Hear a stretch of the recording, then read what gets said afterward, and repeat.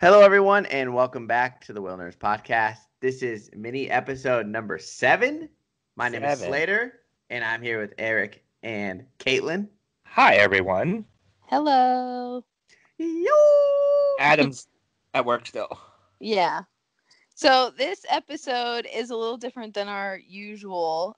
We actually have an interview clip from some of the crew involved in the special coming out on Disney Plus on April 22nd, Earth Day, called Secrets of the Whales. And it's a National Geographic 4-part series that's going to air on Disney Plus. And we got to talk to Nat Geo photographer Brian and the composer Raphaelle.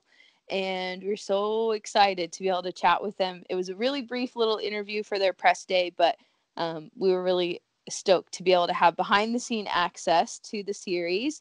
And we have watched all the episodes many times because, you know us, we're just huge whale nerds. And then we got to talk to Brian and Raphaelle. So we are going to play the interview, and then we'll have a little bit of a post-interview wrap-up as well. Yeah. And it's exciting.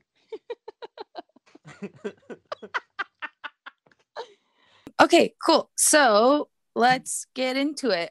First, we'll start with, we want to hear a little bit of a brief background from each of you. So whoever would like to start first, just kind of like, we can read your backgrounds online and all that good stuff. Sure. But we like hearing kind of your story a little bit, and then we'll talk more about the film series. Go ahead, Brian. Go ahead, please. Okay, thanks, Raph. Well, hi, everyone. Yeah, so my name is Brian Skerry. I'm an underwater photographer, photojournalist, producer, specializing in marine wildlife. And I started diving in the late 1970s in Massachusetts, where I lived most of my life. Grew up in a little sort of mill town, a blue-collar textile mill town, and discovered early that I wanted to be an underwater photographer, storyteller. Very lofty dream in hindsight. Didn't know anybody and didn't have any connections in the business or any idea how to do it, but sort of chipped away at it. And fast forward, I finally got my first assignment with National Geographic Magazine in 1998. And Secrets of the Whales is my 28th story for National Geographic, and we can talk a little bit more about how I grew it up to the series and the book and everything else. But now live on the coast of Maine, and continue to try to chip away at these stories that interest me and that I think have relevance out there. Awesome. Thank you, Brian. Thank you. Hi, everyone. Nice to meet you. I'm Raphaelle. I'm the composer for the show. I've been doing music my whole life, so it's a little difficult to just tell you like this started, at this very specific moment in my life. But I had a not a really typical journey, because I started doing music when I was only a kid because of hearing issues, which is funny because the underwater, where the whales live, if there's one place I can't go on Earth, that's it, because I cannot go underwater because of my hair. So that made it interesting. And yes, I started being a full-time composer 5 years ago, and Secrets of the Whales is my first really project that of the scale. So I'm very proud to be part of it. And yes, I started scoring for the show exactly a year ago. So that's my COVID project. Awesome. It's a pretty good one.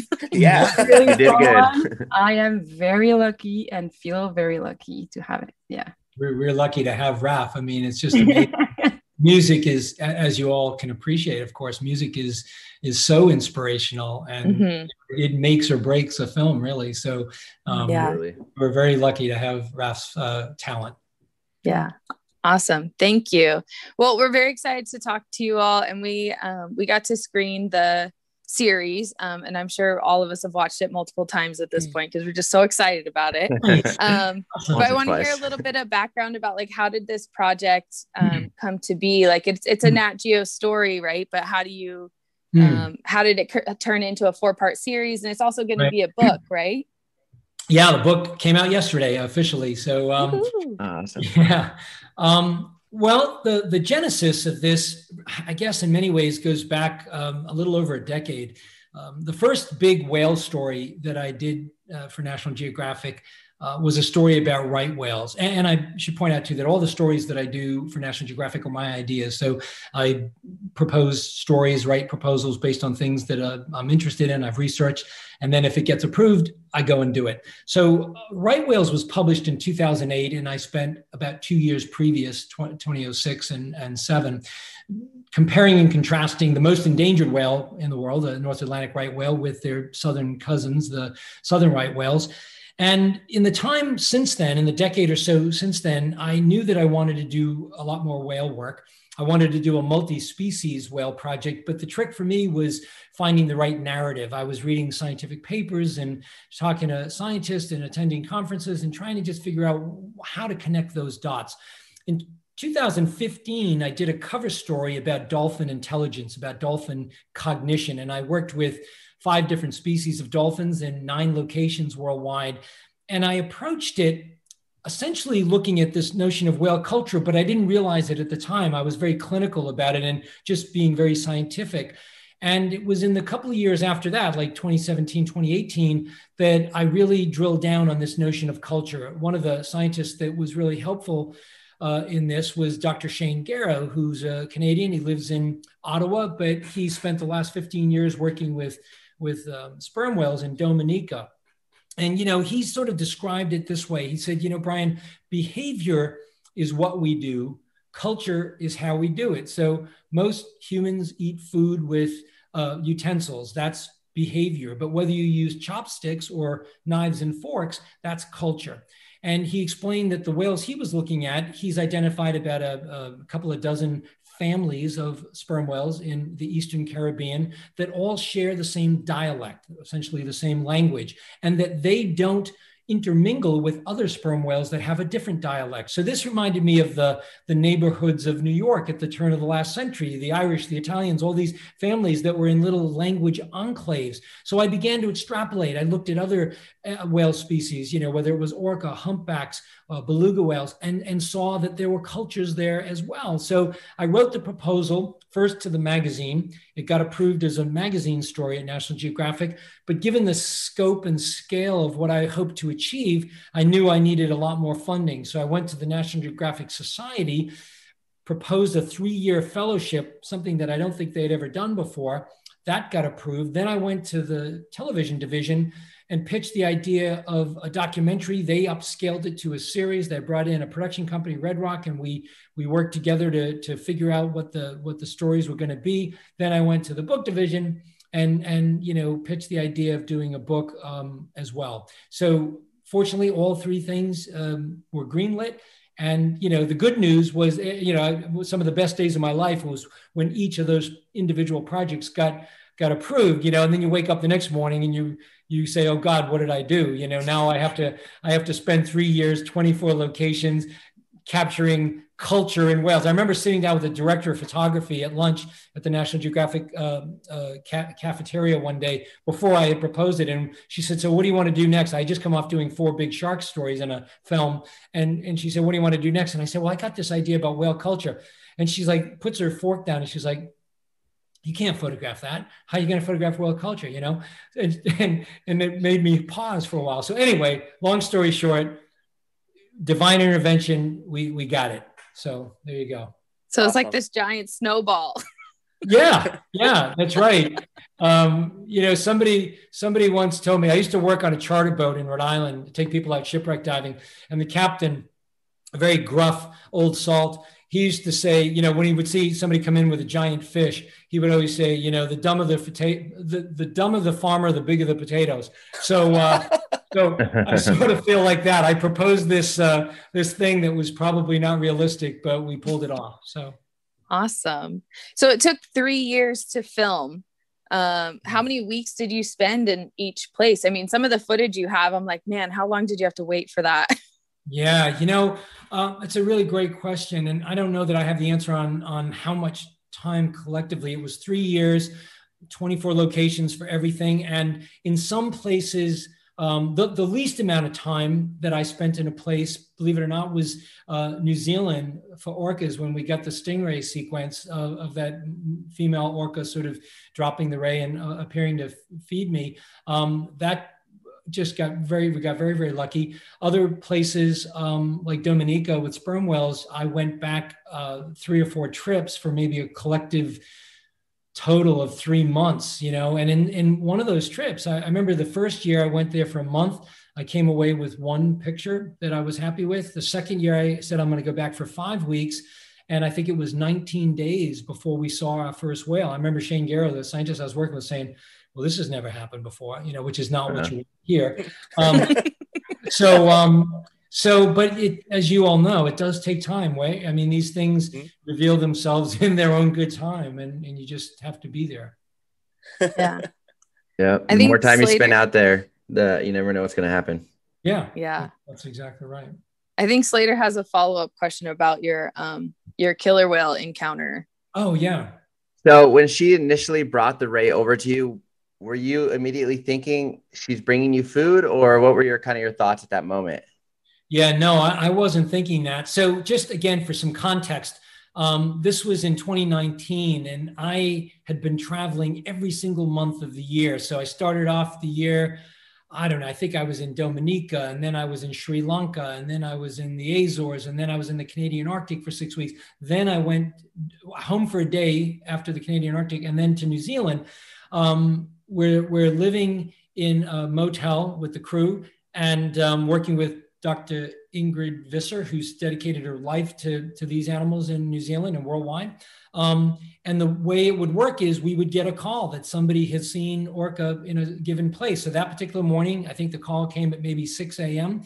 We had the trucks and cars packed from the night before. So we jump in the vehicles. We had to drive about 3 hours to get there. We get to the boat ramp. She's putting her rib in the water. It's a bit of a fire drill we're running. I get on the boat with the cameraman, Kinna Scole, a fantastic Kiwi director of photography underwater. And we go out and, Ingrid positions the boat. She gets us in the right place. We're anxious to get in the water, but she's like, wait, let's do this right. Let's give them enough berth. Finally, we slip in the water. I don't even see Kinna. He's good at sort of just disappearing and getting this footage. He's rolling the whole time. I don't even know it. I'm seeing this female orca coming toward me with the ray in her mouth. And, my mind is exploding. I can't believe what I'm seeing. I mean, the chances of ever seeing this at all is extraordinary. And now she's coming right toward me. And as she gets closer, as you see, she drops it. But I didn't think that, that was on my behalf. I thought she was done eating. I figured that she's moving on. And so I just said, well, I'm going to go down and kneel next to that stingray in hopes that maybe she's going to come back. So I'm in maybe 30 feet of water, kind of a sandy, kelpy bottom. Out of the corner of my right eye, I see this giant orca appearing, and she just swims behind me. I lose sight of her for a moment. Now she appears out of my left eye and comes around and stops directly in front of me. So now there's the whale, there's the ray, and there's me. And it's like a Mexican standoff. She's looking at me, she's looking at the whale. I mean, the ray, me, the ray, me, the ray. And then it's kind of like, well, if you're not going to eat it, I'm going to go back. And she picks it up very gently, lifts it up in front of me, and she's sort of backlit. The sun's behind her. So I'm trying to get the exposure right to get a picture. Ken I don't even know he's there, but he's rolling the whole time, thank goodness. And then she turns and feeds with one of the members of her family. They do some food sharing, and we're getting this from the drone perspective above as well, and all of that. It was only after, I think, that I sort of processed what was going on and said, it almost seems like an offering. I think James Cameron mentioned that after when we talked. He said, many cultures do this sort of offering of food, and maybe that's what was going on. So yeah, you couldn't script that, obviously. Yeah. It's incredible. Wow. Thank you. I know we're just about out of time. Do we have time to ask Ralph just one question, please, if we could? So we've never really worked or interviewed people that work in composing. So I was just curious, what is your composing process like? Do you watch the footage ahead of time, or do you have music in mind already based on the concept, or how is it back and forth? How does it work? Well, for usually what I do is that, and that happened for that project too, is that I like to just be on my piano when I get the first footage, I'm gonna have to score it. And basically what happens is that I want to have to, I want to go with the flow and just write my music the first time I see the pictures. And I know that it's kind of like controversial because a lot of composers don't do that. I don't know if it's a standard process or not, but it's just how I feel about it. I want my raw emotions, the first one that are triggered by the show and the images, to be reflected in my music. And it usually is this way that I get the most interesting themes or, interesting music. So that's usually my process. But this time I couldn't help, as a composer and a French person also, to just go back to the Big Blue and this movie in the 80s, with this incredible score by Eric Serra, who created these whale sounds out of synthesizers. Like, they're not real sound, they're not like proper whale sounds. And so it was so tempting to do the same, or even try, to use the same process, and I kind of did. And so I think that the only thing that was kind of calculated was these like songs that I absolutely want to try with synthesizers, and they're not sound effects. I really tried to have them be instruments instead of like another, animal. So great. Awesome. Yeah, it came out beautifully. So well done. Yeah, thank you. Great. Well, thank you both so much for chatting with us. We're so excited for the series to come out to everybody. And we're excited for our listeners to be able to hear from both of you as well. That was super cool that we got to chat with all of you.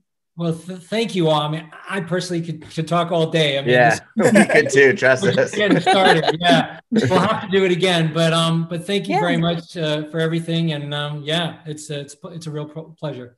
Yeah, thank you. Thank you. Thanks to the both of you.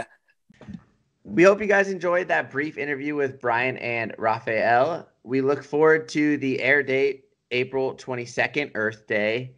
And Eric, Adam, Caitlin, and I will be doing a full episode on the entire series. And we're super excited about it. It looks so good. It's really good. Oh yeah, it's good. You already saw it. We already saw it. Yeah, it is very good. Yeah, it is really good. Yes. Am I allowed to say anything about it? We forgot to say one little spoiler alert before we talked to Brian, because he does talk a little bit about what happens in the killer whale episode. It's really cool to hear from his perspective about the series of events, but we don't want to give too much away, but I just had to tell you, sorry, there's a little spoiler in there. We'll put a warning in the comments or something when we put the episode out. But super excited. Spoilers. Wow, Eric, that's messed up. What Eric say? That's not what happened. What'd you say? I said all the whales die at the end. It's not true at all. Okay. So excited for that super cool opportunity. We tried not to fangirl too hard talking to Brian and Raphaelle, but it was amazing to be able to chat with them. So we're stoked to bring you guys along on the journey, and we can't wait for you to see the series. Yeet. That's Slater's new thing, in case you guys don't know what just happened. So thanks everyone for listening, and stay tuned for more information coming out about Secrets of the Whales. We're so excited. Bye. Bye, guys. Bye.